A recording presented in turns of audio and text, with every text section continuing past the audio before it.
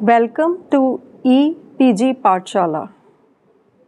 I am Dr. Anita Bhela from the University of Delhi, and today we will be studying Matthew Arnold's essay, The Study of Poetry. This module has been prepared by Dr. Jyotsna Pathak, also from the University of Delhi. We know that Matthew Arnold was the foremost critic of the 19th century. We also know that he put a high value on poetry. In this particular essay, he deals and talks about judgment and evaluation of good poetry. He places poetry in a much higher rank than that of the disciplines of religion, of science, of politics, and of theology. He tells us that poetry serves a special function in society and that it can serve to civilize society and give it moral values. Matthew Arnold, the foremost critic of the 19th century, critiqued and commented on cultural and social issues, religion, and on education. He was the first to pose questions within the context of modern industrialized society. He felt, as a humanist, that man in industrial society was condemned to a mechanized existence and was leading a fractured life, both spiritual and moral. Let us study the characteristics of Arnold's criticism. He critiqued the obsession of his society with utilitarianism and with reason. He did not believe that science was offering anything good to mankind, and he rejected the growing scientific temper. He was mainly concerned about the manner in which people could live fulfilled lives in an industrial society. And he makes an attempt to move from the exteriority of the bourgeois existence to an interiority of the self. For Arnold, poetry and culture become modes of interiority in order to nullify the exteriority of bourgeois existence. Let us have a look at some of the salient features of Matthew Arnold's essay, The Study of Poetry. The first important thing to note about the essay is that the essay is not meant for the professional men of letters, but rather is directed towards the general middle-class reader who has some interest in poetry. It also contains some of the best-known pronouncements of Arnold about poetry and poets. In fact, it is an essay that deals preeminently with how to judge and evaluate good poetry. In the essay, Arnold, as I mentioned earlier, claims a very high and elevated status for poetry. He places it over the disciplines of science, religion, theology, and philosophy. Why and how does he place it above these disciplines? He believes that all the other fields of science, of religion, of philosophy, and of politics are full of charlatanism. What is charlatanism?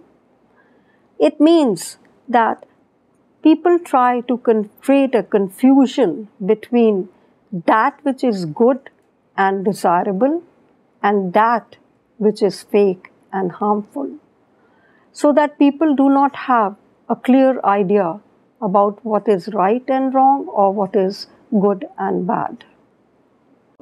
Why does he consider religion as charlatanism? He says that religion has been threatened by science, and it seems to fail to address the fundamental questions that have been facing man, and therefore it has reduced its status in the eyes of the populace. Additionally, religion has placed meanings on facts which are proving to be incorrect and false. Why science as charlatanism? Because science is being falsely presented as the new arbiter of knowledge, which he thinks it is not. Philosophy should not be considered charlatanism, but he does consider it. Why? Because he thinks that it is itself grappling with certain unresolved questions and problems, and therefore it is incapable of providing moral and spiritual sustenance to man. Above these disciplines, what is the importance of poetry? Arnold believes that the ideas that are presented in poetry are infallible. He thinks that only poetry can offer spiritual and emotional succor to man. It is the only viable method, according to him, of interpreting life truly. But if poetry is to serve this great a purpose in society, then we have to have a very higher order of excellence. Our judgments of poetry have to have much higher standards than that of the other disciplines. And the parameters which we apply to the judgment of poetry, again, should be much higher than those we apply to other subjects. Since poetry can sustain and delight man, that it implies or it follows that the best poetry only should be created and should be read. When there is trouble, then it is poetry that sustains and delights man. Therefore, it is imperative that the reader be extremely critical and conscious about what he or she is reading. Reading certainly influences the mind of the reader, and therefore, the reader should be constantly judging whether the poem is for his benefit or not. The reader has to read a poem very carefully to identify the true caliber of the poet as well as that of the poem. It is only after this that the reader can actually choose to accept or reject the poem. How is the reader to judge a poem? When a person is reading a poem, he should be able to identify whether the poem is good or bad. He should be able to tell whether the work falls short in terms of language and meaning. And he should concentrate not only on its good points, but should also try to discover its faults.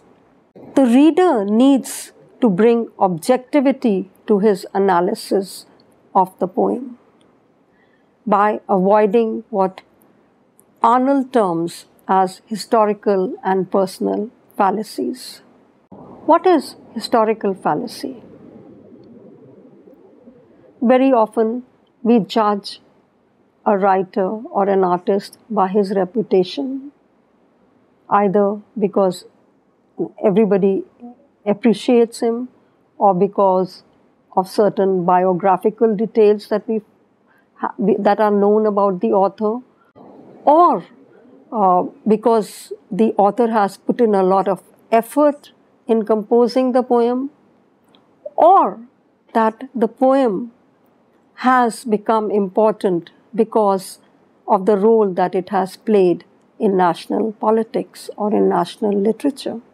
Therefore, through these kind of judgments or these kind of readings, we may actually be giving greater significance to works that they actually do not deserve.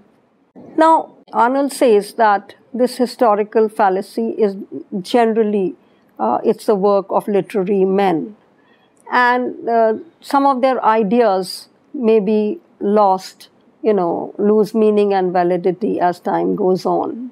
Of course, the danger is that these men of letters may posit false model or as ideals that should be emulated and should be followed. Then Arnold goes on to a particular work to tell us how this historical fallacy might be at work. He refers to the work Chanson de Roland. It is a 12th century romance. It has a number of good qualities. It has verve and it has freshness. But the prime importance of this work is linguistic in tracing the growth and development of the romance. Therefore, it has been given an exaggerated importance as a result of the philological groundwork. What is personal fallacy? Personal fallacy may be based on a flawed personal intimation or estimation of a poet or his work. It originates either in personal liking or in certain circumstances. And generally, it occurs with contemporary poets. Arnold tells us that in order to sift the good and the bad poetry, we must apply the touchstone method. If we go back to Sidney's An Apology for Poetry, we know that he tells us that poetry is superior to history because history can only tell and it cannot be fictionalized. Whereas the poet can fictionalize history to create ideal characters. Arnold also tells us that poetry is superior to history, and he quotes the ancients. And he says that the ancients too considered poetry superior to history because it presents both truth and seriousness. Arnold says there should be no abstract system of judging poetry. And therefore, he foregrounds his touchstone method. He tells the reader not to go by any abstract system, not to take the opinion of others, but to go by his own critical taste and judgment. Arnold believed that all reasonable people, without going by any absolute standards, can agree on the quality of the poet's artistry and evaluate his criticism of life. Arnold's notebooks suggest that he followed this principle and applied the touchstone method, because in his notebooks we find noted thousands of passages of poetry which he used for his touchstone method. He said that the reader, instead of referring to some critic who will give him some abstract ideas about what is good poetry and what is bad poetry, the reader will not be able to judge. Rather, it would be more useful if the reader keeps before him lines by the greatest poets of the English language, and these lines should serve as his guides while reading poetry. He can compare and see which is better. He has to compare to judge the worth of what he is reading. Arnold's touchstone poets are Shakespeare, Milton, Dante, and Homer.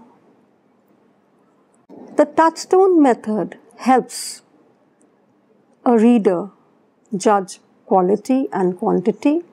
He can judge the poetic worth which resides in matter and substance, and also he can judge the poetic worth which resides in manner and style. Arnold feels that if there is a high degree of matter and substance in a poem, then it will automatically be communicated in a high degree of manner and style. He believes that matter and substance of a poem exist if it has high truth and high seriousness. The manner and style of a poem lie in its style, in its diction, and in its movement. Now we will see an example of Arnold's touchstone method at work. He applies the touchstone method to Chaucer. Arnold compares Chaucer to the French poets of the 12th and 13th century. He believes that Chaucer gave a lot to English poetry in terms of rhyme, meter, and stanza formation. He believes that Chaucer is superior to the French poets. He stresses the fact that Chaucer presents a humanistic view of life. He says that there is liquidity of diction in Chaucer's style, and there is also a sound representation of things. He had a great influence on the English writers who came later on, and therefore is rightly called the father of English poetry. Yet, in spite of all these virtues, Arnold does not consider him a classical poet like Shakespeare or Dante or Homer. Why? Because he thinks that Chaucer lacks the seriousness that is needed to be classified as a classical poet. He judges Gray and finds him a frail classic. Arnold then comes to the 18th century poets. And he says that the 18th century poets believed that they had produced great works of poetic merit because they made many innovations and developments in poetry. But Arnold finds this claim to be incorrect. Why? He says that the years following the Restoration are characterized by a rejection of the Puritan ethic. It took the form of rejection of the spiritual life of the period. The New Age required a prose that had regularity, precision, and uniformity, which the poets provided. Though the prose of this period had this, the verse is lacking and is suppressed. The verse heralds it as it being the age of reason. Now, if we actually evaluate what Arnold has said, we find that he lauds the many qualities in Chaucer, he lauds the qualities in Gray, but he does not consider either a classic to be used for his touchstone method. Arnold gives us the example of Burns, the 18th century poet, to show us the pitfalls of personal fallacy. He appreciates certain qualities in Burns. He says he talks about life of the Scottish world. He represents it, and there are certain good qualities in his poetry. But a reader who is not familiar with the Scottish world may not be able to understand or participate fully in what the poet is saying. Arnold also feels that Burns' poetry, in Burns' poetry, there is an application of ideas of life. But he is unable to achieve high seriousness.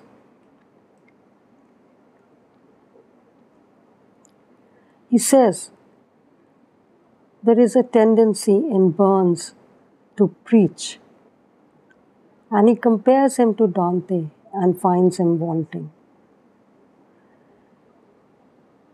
And he says that Burns is the greatest example that we can find of a poet being given undue merit and worth because of the personal fallacy. In the concluding part of his essay, Arnold compares Chaucer and Burns. He thinks that Chaucer possesses a verve and an energy and a pathos dealing with human life that seems to be lacking in Burns.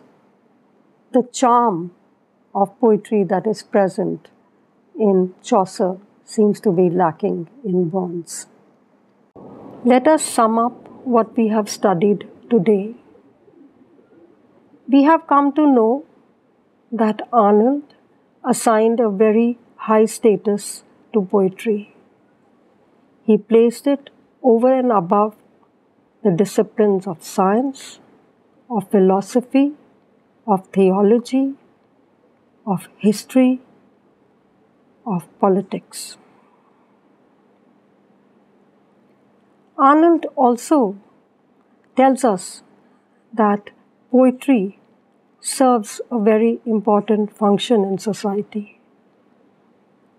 It contributes to civilizing life and giving it a moral direction. In this context, he tells us that since poetry has to serve this important function, it becomes imperative that we apply high standards for judging it. And the standards that we apply need to be much stricter than those which we apply to the judgment of other disciplines. The method of judging poetry that he tells us about is his touchstone method. He tells us that we can take certain classical poets, that is Dante, Milton, Homer, and Shakespeare, who can serve as our models. He says the reader need not depend on the judgment of others regarding what he or she reads. He can trust his own taste and judgment. But in order to judge and evaluate poetry, he must apply the touchstone method. Only then can he establish and know what is good poetry. For further knowledge, you may read the e-text, and thank you.